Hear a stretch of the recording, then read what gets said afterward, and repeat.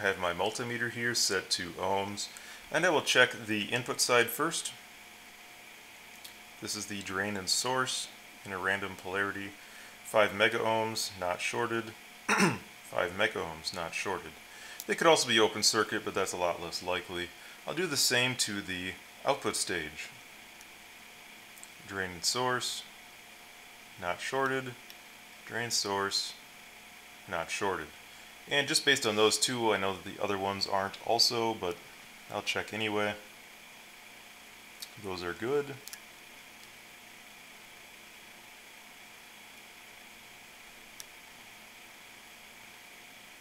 And that one's good.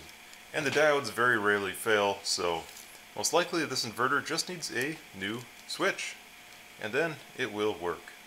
Now, I did ohm out the switch, and it is indeed open circuit. I could short it together for a test, but I'm just going to replace the switch. Now, where do you find a replacement switch? Well, for me, I go to my junk pile. Here I have a 1500 watt inverter. This one I failed to repair. It has some various issues. It's a pretty nice one otherwise, but unfortunately I'm going to give up on it. So it has a switch, and I'm going to steal this. Looks like about the same cutout size, and hopefully it is. So we'll remove this switch, which looks like you just press the tabs in and push it out.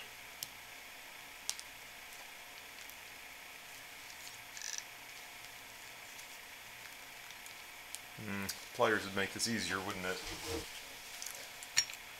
Get some mechanical advantage on this thing. There we go. Unplug the wires. I can't unplug them, they're soldered on. That's too bad.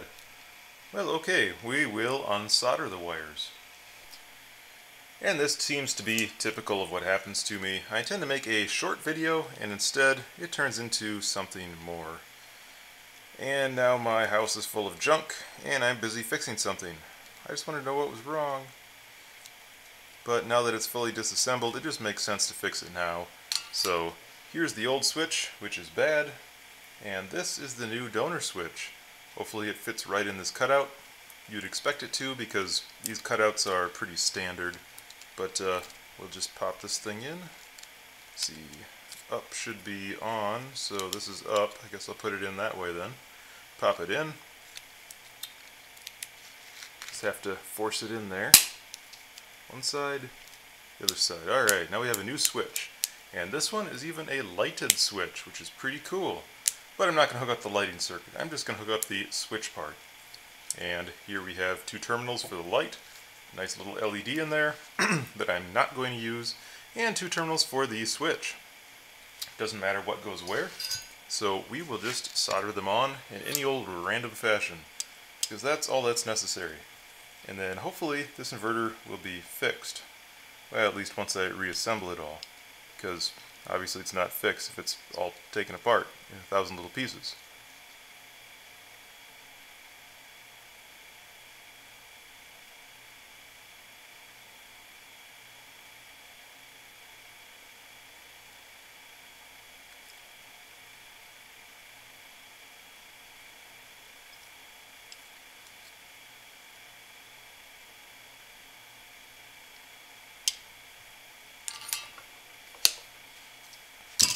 And there we have it, one switch replaced.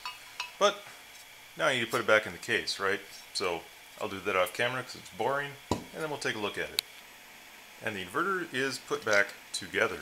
Looks just as it did. Normally I clean these things up when they're apart because it's easier, but in this video I didn't bother doing that.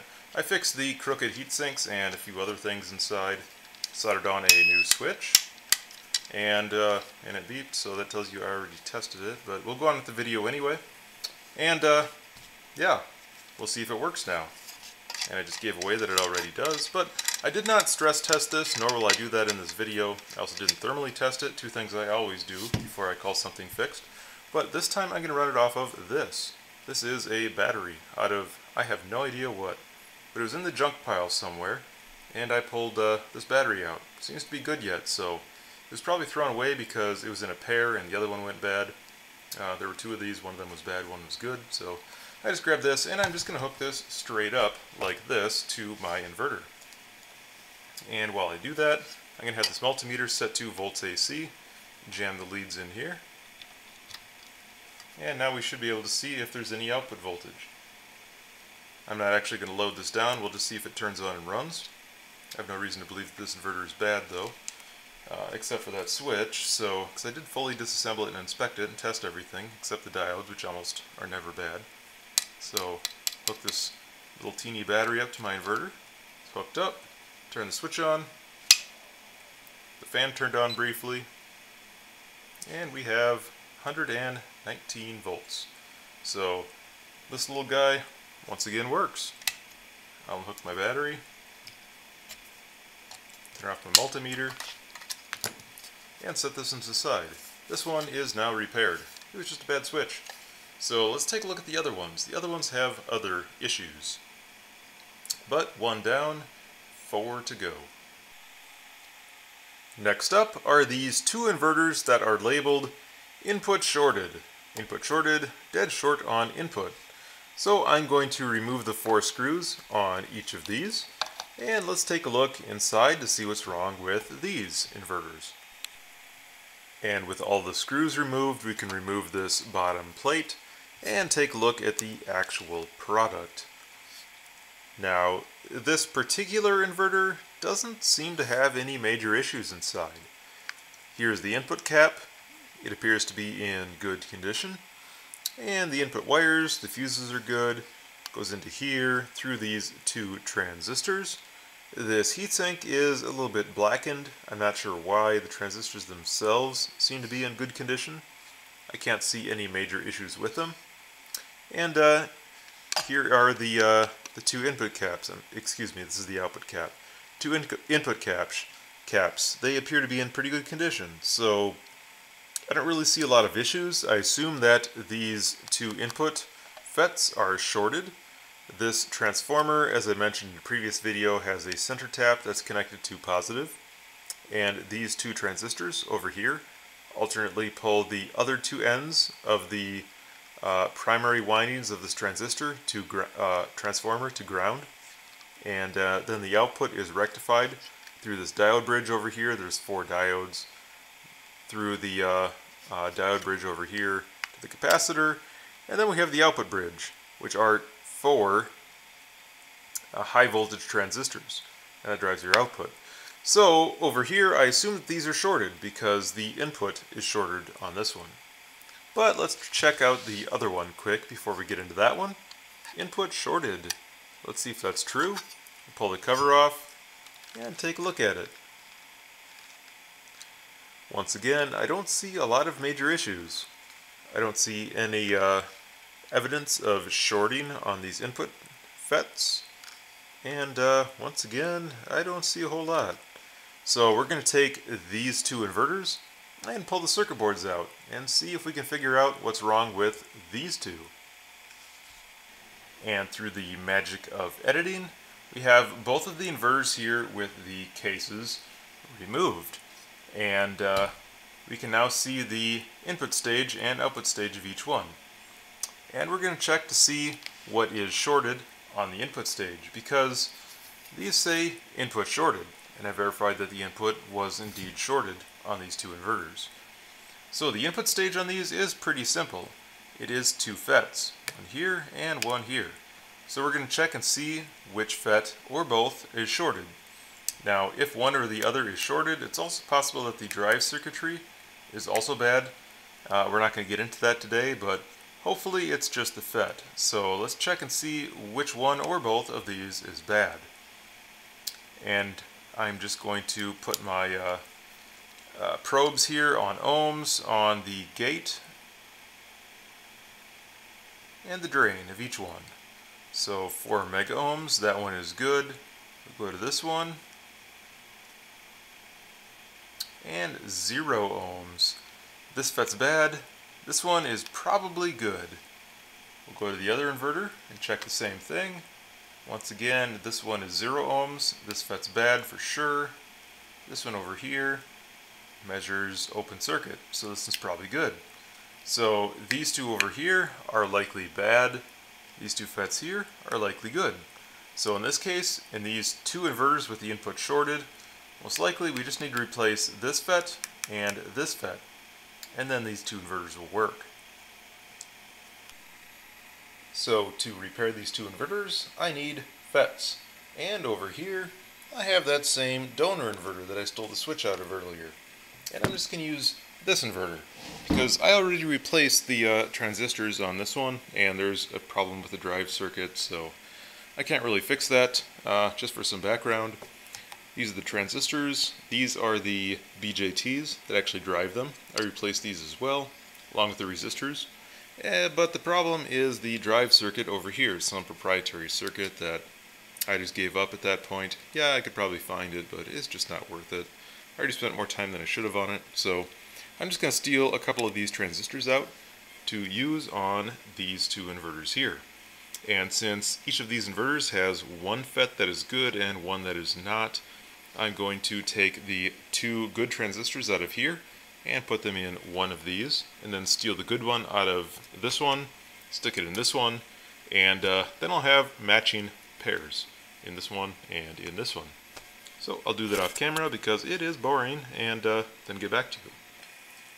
It has been a few days, but I do have all four of these inverters repaired. I have not tested them fully yet, and that won't be in this video, but there were more things wrong with them than I expected. The front two here have the knobs on them. The back two do not. I had to go buy some hardware for it. Cost $1 something total, not too bad. This one also needed new fuses, and there were more bad components than I expected, laying in a pile over here. Bad switch, some bad input and output FETs, but otherwise they do seem to work again. So that is these four inverters. They're not particularly valuable, and I'm not really sure what I'm going to do with them at this point. I might try some sort of project with them or something. But in the meantime, we have one left. There is this one, and this is a 750 watt inverter, supposedly. I'm a lot more interested in this one, and once I fix this, I actually plan on keeping it. It's kind of a nice handy form factor.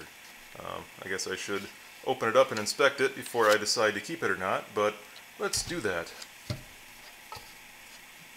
Move these out of the way, and bring this one in frame. So, this is a Schumacher 750 watt inverter, also broken. Looks like they use the same knobs on it. I guess they're interchangeable, which is nice. And it looks like there are Phillips screws in here to hold it together. Not sure how this actually works, if there's something hidden under the feet or not, but let's just start taking fasteners out. And if you take enough fasteners out of something, it's going to fall apart, even if you have no idea what you're doing.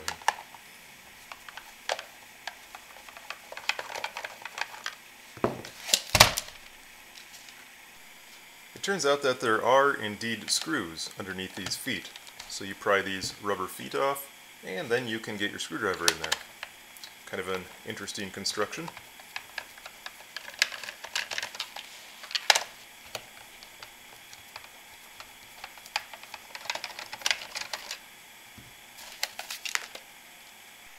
Now with all the fasteners removed, we can just kind of pry this top off and take a look inside.